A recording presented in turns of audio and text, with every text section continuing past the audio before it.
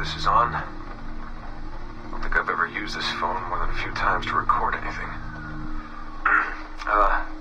Hey, Dad. So, we're all here in New York at the motel. It's Queens, actually, in Astoria, near the NQ. Rebecca's off getting batteries for something. Sean's in his room doing whatever Sean does.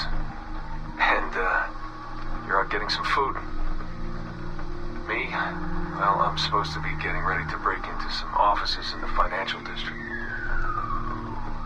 Feels just like prepping for one of your old training drills, actually. 10 years go by, and then you show up, and it's like I was never gone, and we're right back to the ball busting and the conspiracies and the paranoia. Only this time, I believe you. I believe every word. You know, I don't even think you know the half of it. I don't think you know how much I've seen. How much I've learned in just a few weeks. Everything, really. I feel like I've lived 1,000 years, or 10,000 maybe. It's impossible to explain. But when you see that much of the world through the eyes of so many, you can't help but be sad. And to see all these incredible, intelligent people fight the same battles, make the same mistakes over and over again. Because culture and knowledge and history, these things, they aren't passed on through our genes. Every kid on Earth needs to relearn the basics. How to live, how to survive, how to stand up for what's right. So much is lost in the transfer. So much is added every generation. It's a shame. I mean, over and over, everything must be learned again.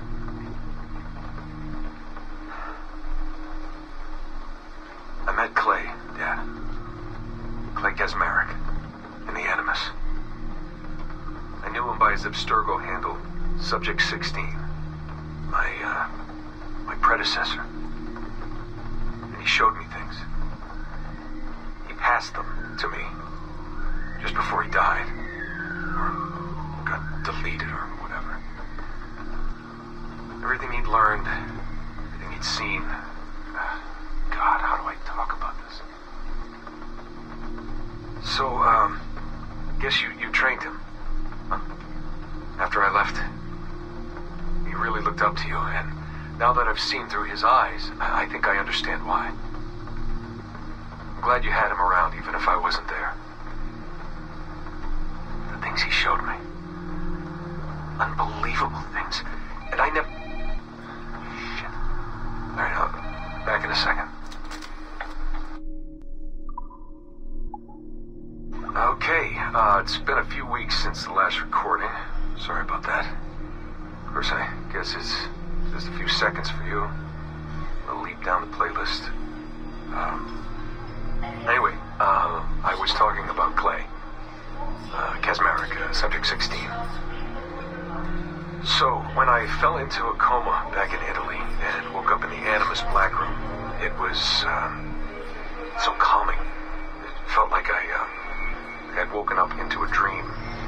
Haze. A dream where none of this mess had ever happened.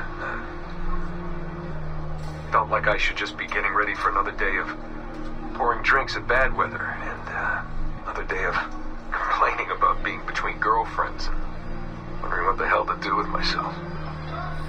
But when I saw Clay, just sitting there, it started to come back, you know, piece by piece. And when he told me about Lucy,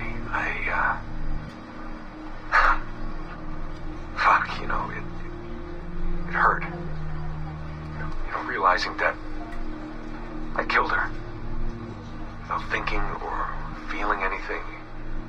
Not at the time, anyway. Well, then, things just kept piling on.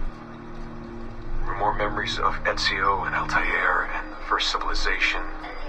And then, right before he vanished, Clay passed on his memories to me. He showed me everything he had seen and lived through, and it was was brief, but overwhelming. Not really sure how to explain. He saw glimpses of Adam and Eve and their escape from slavery. He saw the beginning and the end of the war between the first Civ and humans. He saw Minerva, Juno, and Tinia trying to work out their calculations. At least that's what they called them. They had these tools, these powerful machines that could predict possible futures. Not what was going to happen, but what could happen. Probabilities. And, well, they spent a lot of energy trying to figure out what was the most likely scenario for the future. Theirs and ours. And in the end, I guess they figured I was their most likely candidate. Some guy named Desmond living at the beginning of the 21st century of the Common Era. But which Desmond was the right one? Because, you see, probability is a weird thing. It can branch out in so many ways. Which version of me did they need? Was it the Desmond who got married early and had a son? One who stayed single in New York? Or was it the Desmond who moved to San Francisco to be a waiter? Maybe it was the Desmond who worked at an auto body shop in Chicago, or maybe it was the me who never ran away from his parents in the first place. First Civ had countless variations to choose from, but in the end, the lucky one was me. I'm the Desmond their best calculations spit out. I'm the Desmond they left their messages for, and I guess I have to live with that honor. What an honor. Pretty tired. There'll be more later. Ciao.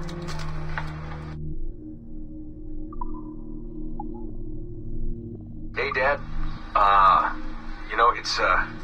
It's funny. I have this memory of you, one I keep coming back to, and I always think about it when I'm working or just before going to bed, because it sort of calms me, I guess. I was 14, I think, and you were trying to teach me how to walk with a light step. Remember that? How to be mindful of how much noise I made when I moved around. Simple stuff. Stuff I understand now, but back then, I gotta tell you, I thought you were just being an asshole. You told me you were gonna go up to your room and sit with your back to the door and read a book. And you wanted me to wait at least 15 minutes and then sneak up there and tap you on the shoulder without you knowing. I even remember the book you were reading at the time, the one by Captain Johnson. And you warned me that if you caught me, we'd have to start all over. Then you went upstairs. And I waited. I waited, and I waited, and I waited. I waited 4 hours before deciding to go up. And even then, it took me 20 minutes to get to the foot of the stairs.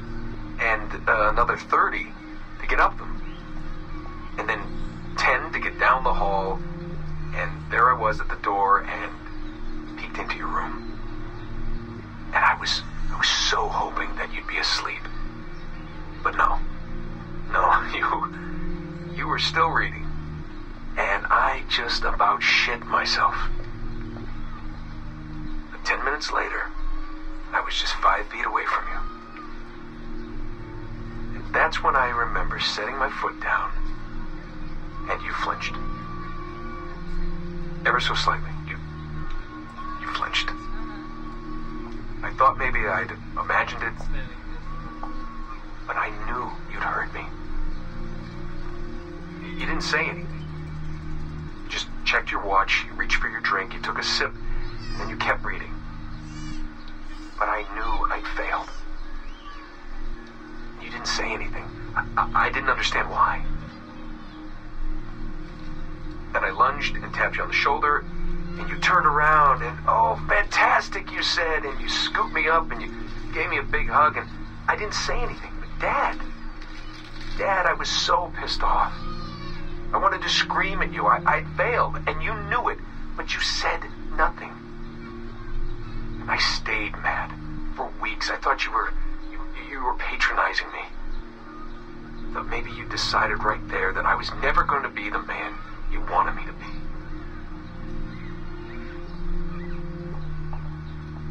But I realized just a few years ago that you checking your watch, that was the clue, wasn't it? You let me win because I had been so patient. I guess that impressed you. You know, maybe at that moment you thought it might be better to be my dad instead of my mentor. I don't really know. Maybe for you they're one and the same. You know, either way, I'm happy to know that both my mentor and my dad are looking out for me that day. I didn't understand that then. I think I do now. So, this will be a short one, Dad. Something to remember me by if things go south. If I don't make it out of the temple today. I've tried to be optimistic about all this, but I just can't. I think spending all this time at Connor's memories has made me anxious. I mean, his story is so painful in so many ways. Still, he never lost hope. Even when his faith in others eroded. I can only believe that what we are doing is the right thing, and that I can stop this disaster. I know this. I mean, the technology is there, waiting for us to use it. I'm the final piece of the puzzle. Something in my genes, or my memories.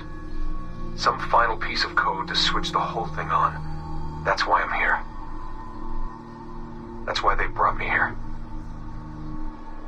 Only, I don't know what I'll have to give up in return. My sanity, my life, it's impossible to say. I do know this. Our battle with the Templars will not be over. And whatever's inside that temple is not an ending. It's just another chapter in this endless story. And it'll be your job, and Mom's, and Sean's, and Rebecca's, to keep turning the pages. You know, I keep thinking about something Orson Welles once said. Something like, if you want a happy ending, it all depends on where you stop telling your story. So maybe that's the answer. Maybe that's how people keep marching forward. If something goes wrong in their dad, something happens to me. When you tell my story years from now, please tell them the one about how I lost my way, and then I found it again. Just in time to save the world. And just end it there.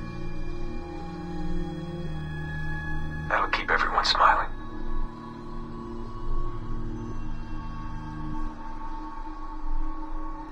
Goodbye, Dad. Say hello to Mom. Tell her I love her, okay? Tell her I love you both.